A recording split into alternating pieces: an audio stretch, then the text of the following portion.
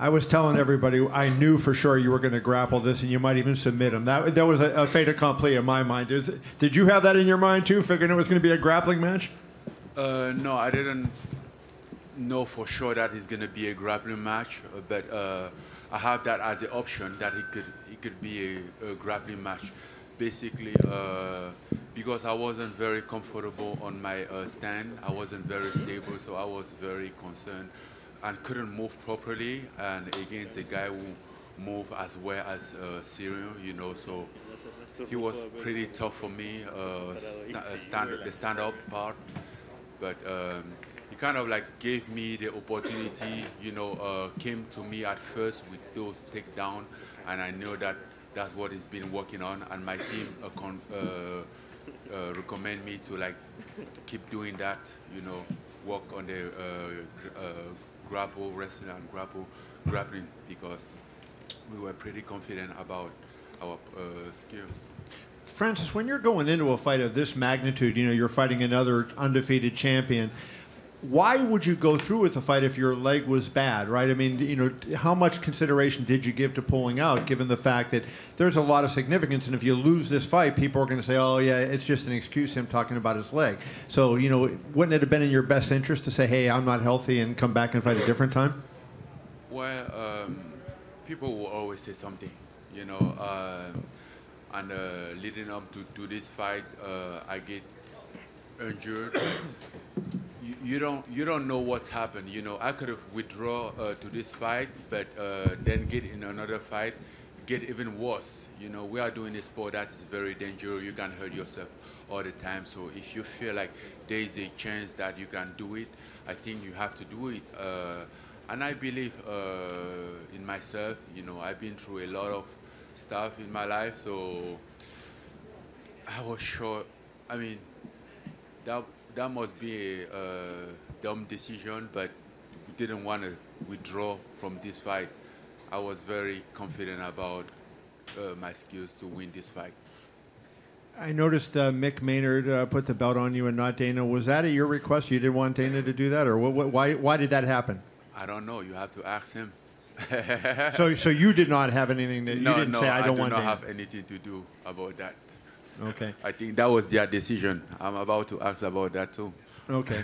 And I guess that leaves, you know, Dana doesn't come to the press conference. It makes the inference that it has something to do with you, right? So does it make you come to the press conference? He wasn't here, no. He wasn't here. Okay. What?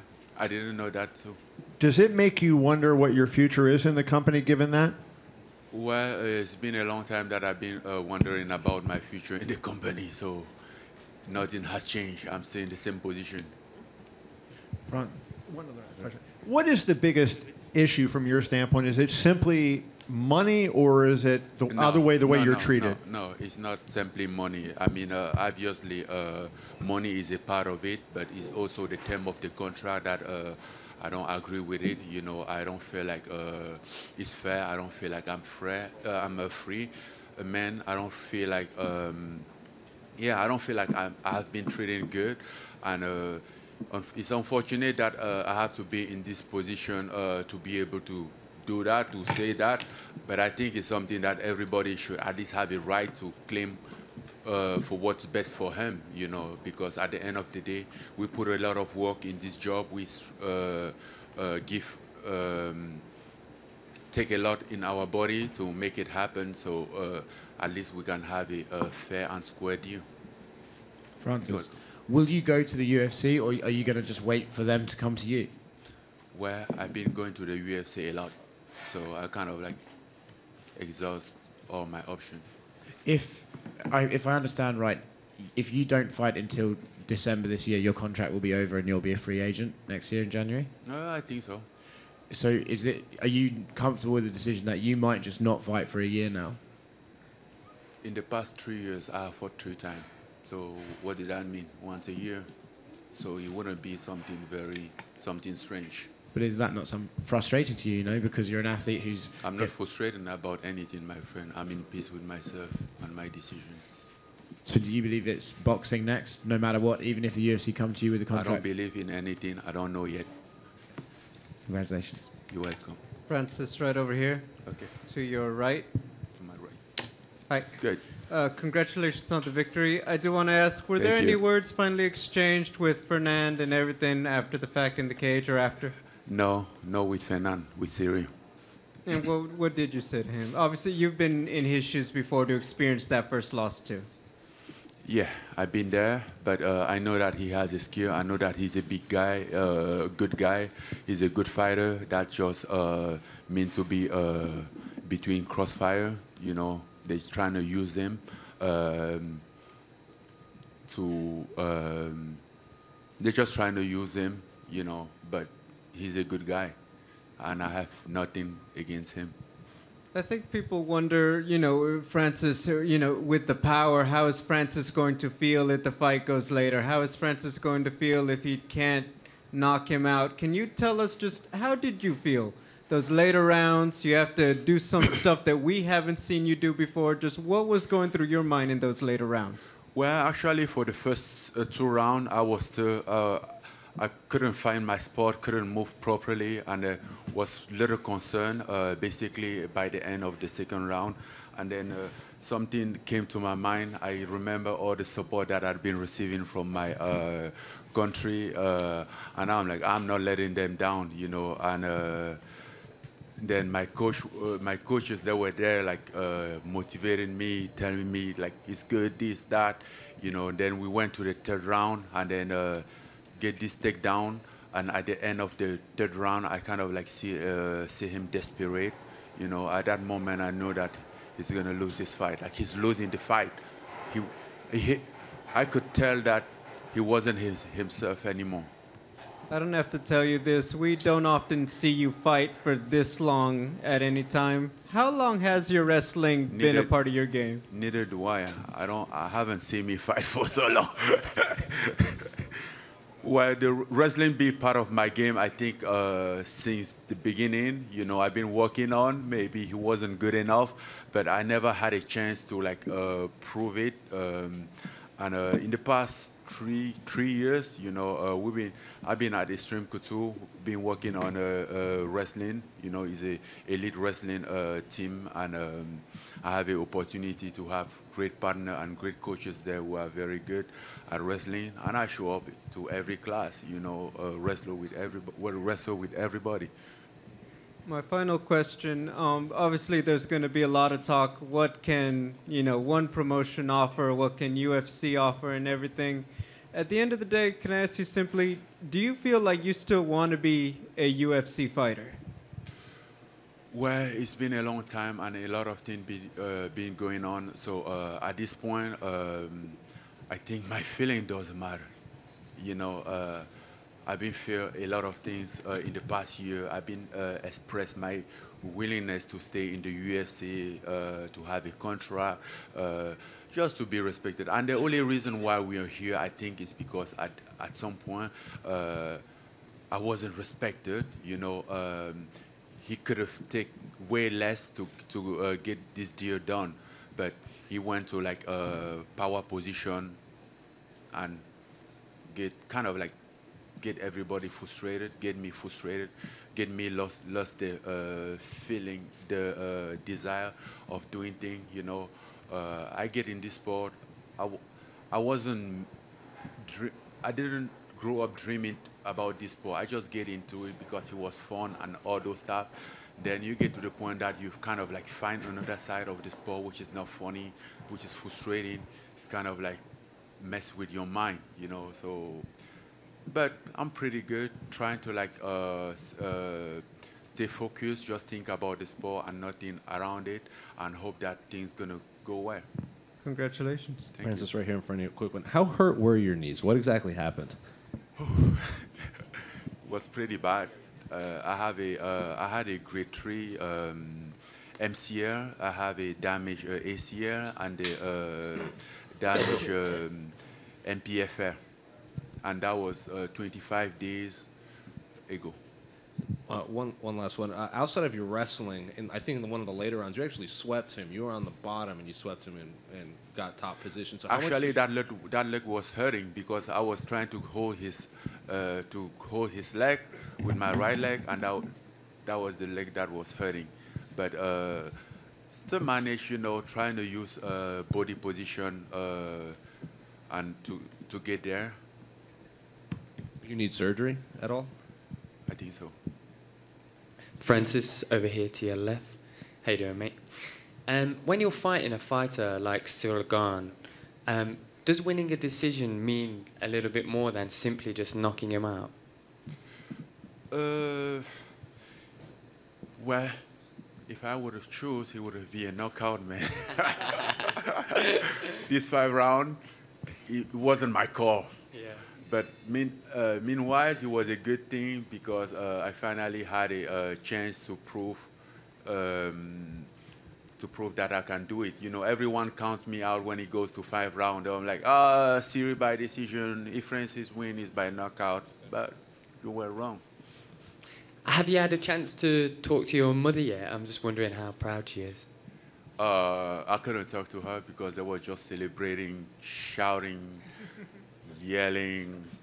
Couldn't hear anything. And the signal was very bad here. I was in medical and stuff, but I called. Awesome. Congratulations again. Thank you. Francis, how hurt were your knees when you were fighting? Was there any point during the fight where you felt like you may not be able to continue with the knees? Not that I might not be able to continue, but I was like very stable, like trying to like hold position, don't move too much. I didn't want to sleep or something. Just the idea of like sleeping or getting kicked on that knee was so scary. Basically, like I saw the doctor on Tuesday to clear me, and he wasn't very optimistic about it, but I still decided to move on. What kind of advice did the doctor and your team give you leading up to it regarding the injury? Well, my team was by my side, regardless whatever I decided to do. That's what they said. But the doctor said he wouldn't recommend me that because I can have a irreversible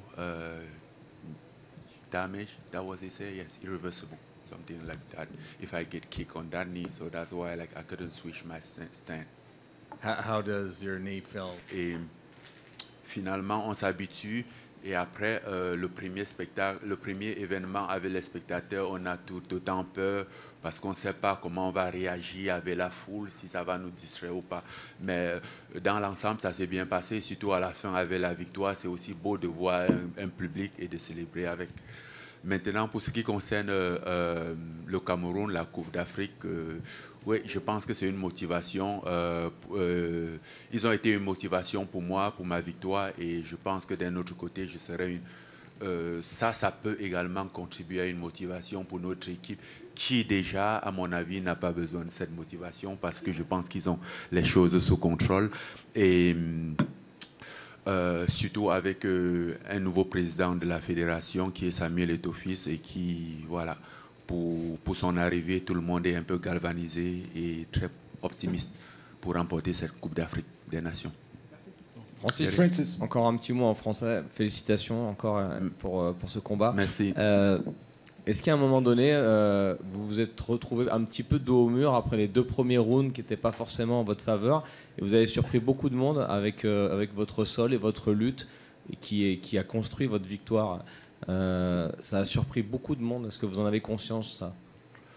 Non, le but était juste de gagner et de faire tout pour gagner. Surtout que les 2 premiers rounds, je me suis un peu fié à ma boxe et je n'étais pas très stable, je n'étais pas très confortable. Et surtout face à un adversaire comme Cyril qui est très agile, très mobile et très bon en pied-point, c'était très difficile pour moi de gérer. Mais bon, mon équipe a décidé qu'on adopte une autre option puisque c'était une option qu'on avait en beau choix. Vous aviez annoncé que vous alliez le mettre KO au 2e round. Ouais. Finalement, vous gagnez la décision au 5e. La victoire est belle ou il y a une petite pointe de déception de ne pas l'avoir mis KO? La victoire, c'est la victoire parce que bon, c'est vrai que je ne l'ai pas mis KO, mais en même temps, j'ai un peu déçu des gens qui espéraient que j'allais perdre si j'allais à la décision. Je les ai prouvé le contraire. Est-ce qu'il y a une forme de revanche justement parce que bon, il y a votre histoire de contrat avec l'UFC, chez les bookmakers, vous n'étiez pas forcément le favori. Et finalement, c'est quand même vous qui restez le boss. Est-ce que c'est une forme de revanche ce soir? Je vais dire que c'est un, comment on dit statement en anglais, en français. Oui, c'est un message au fait que j'ai renvoyé.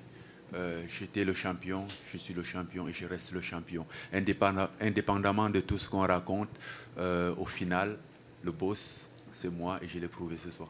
Et une dernière question. On a parlé avec Cyril il y a quelques instants.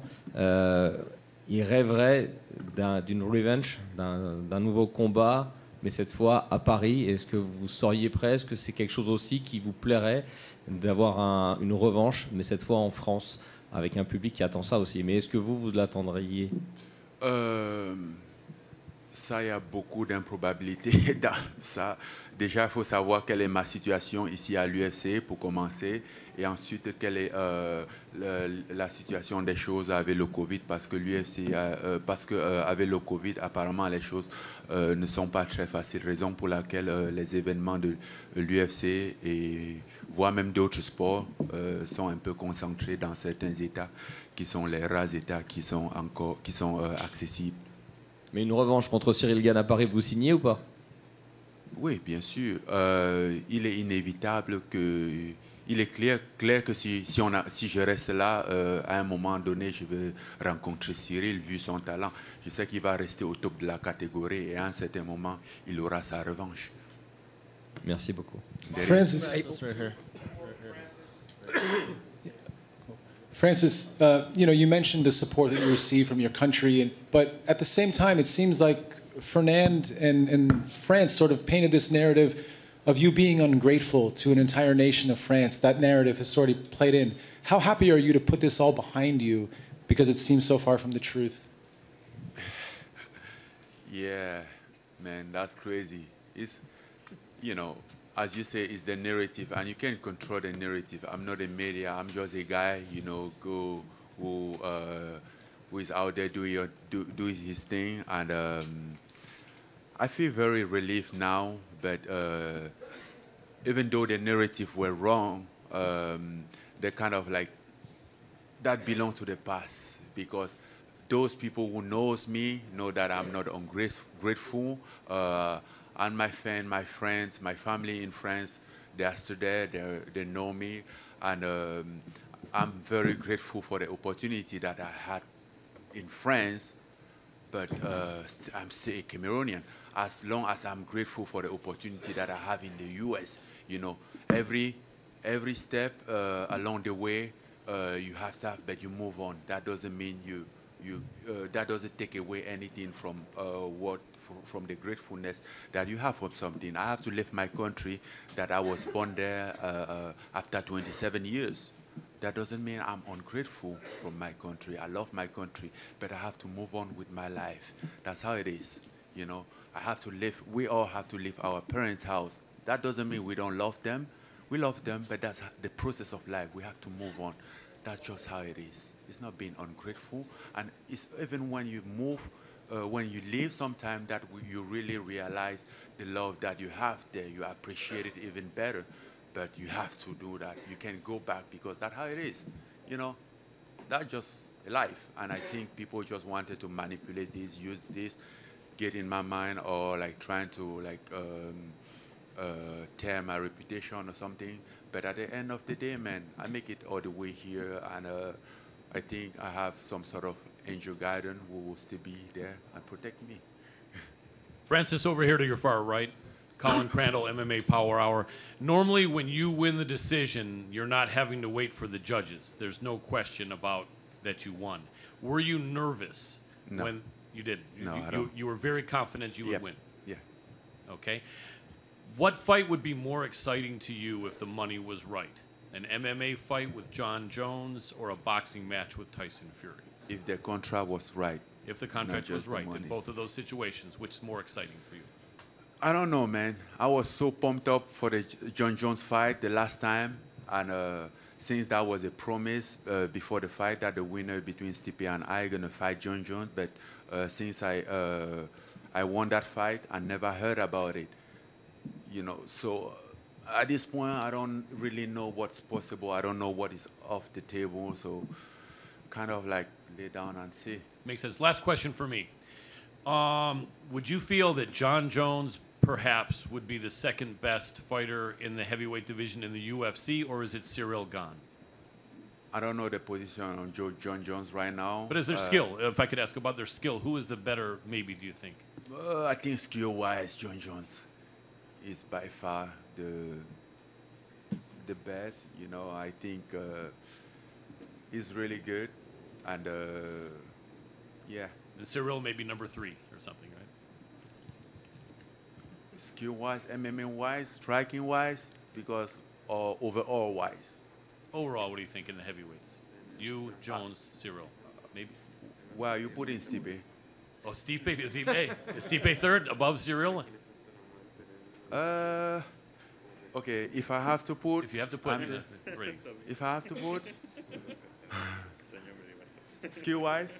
Skill-wise.